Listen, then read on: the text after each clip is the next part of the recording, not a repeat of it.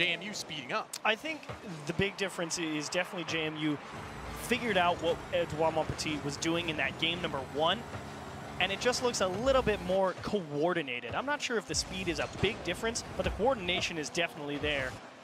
As whenever Edouaro-Montpetit, like you said, gets on offense, it's definitely quality, and they can definitely put the pressure on, but it's just keeping that going has been their real downfall.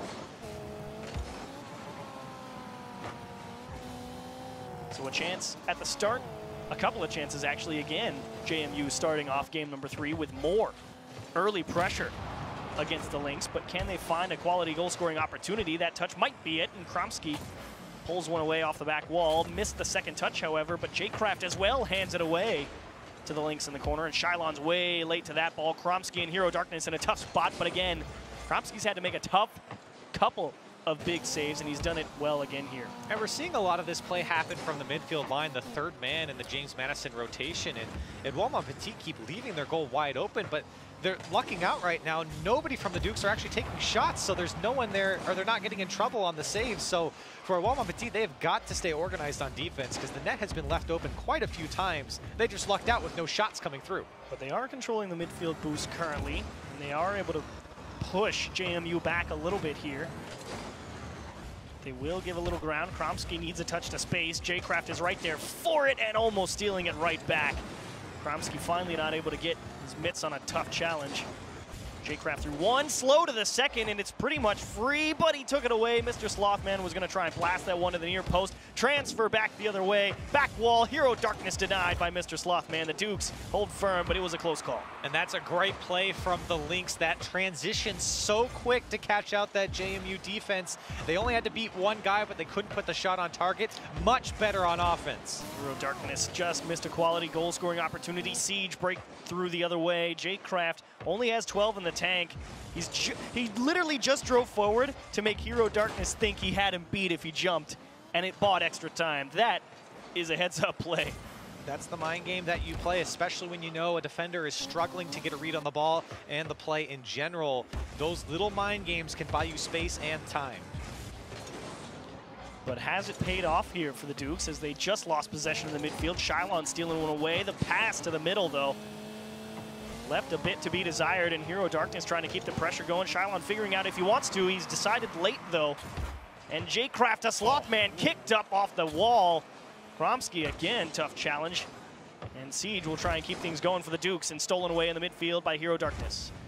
Those passing plays that we're seeing coming out from JMU really spread out the defense, especially towards the midfield line on the Lynx side. They're really struggling with these balls either going over their head or they're too spread out. That one's going to go right under, and the reactions from the desk say it all. Siege comes flying through to put JMU on the board. Yeah, Hero Darkness missed the first one, but he did it backwards. He did it backwards is right. Siege came in and said, "Good on me." I want to see some urgency out of Siege game here. They're 2 minutes away from elimination in this overall tournament. They got to get some things going on offense, at the very least tie this up and get in overtime. Can they do it? That's the question. Well, they've done a nice job getting pressure.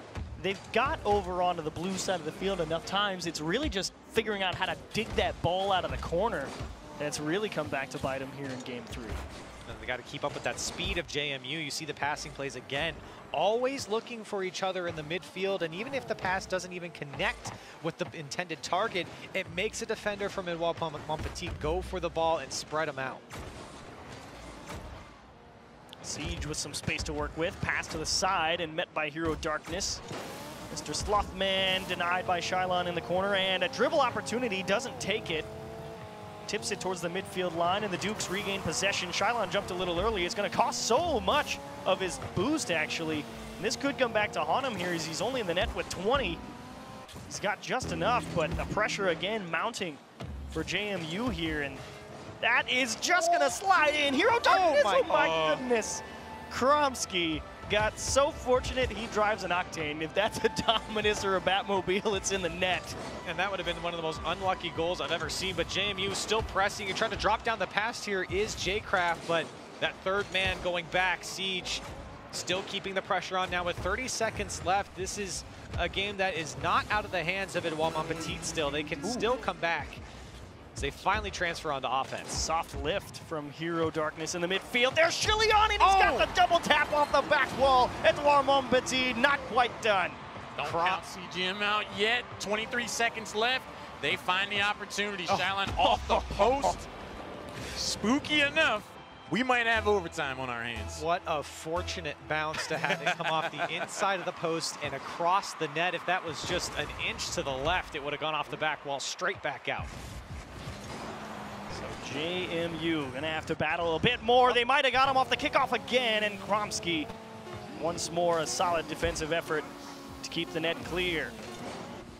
Final 5, J-Craft steals one away. He's got the boost to make him really think how to do it. Wants the flip reset, and that is not going to be able to get into the top of the net. JMU have to find their chances in OT. I think that opportunity was pretty great right there, having that flip reset, but again, not able to connect and execute on it. A lot of space given up from EDOUARO-MONTPETIT. JAMES Madison taking advantage with the passing or the solo plays that we just saw. Off the side from Hero Darkness for Shylon, and Kromski, 1-2 tap. We're going to game 4. A lovely 1-2 transition goal for the Lynx. And they finally put something on target here moving downfield. We talk about the pressure that we wanted from Lynx, and they just never really seem to have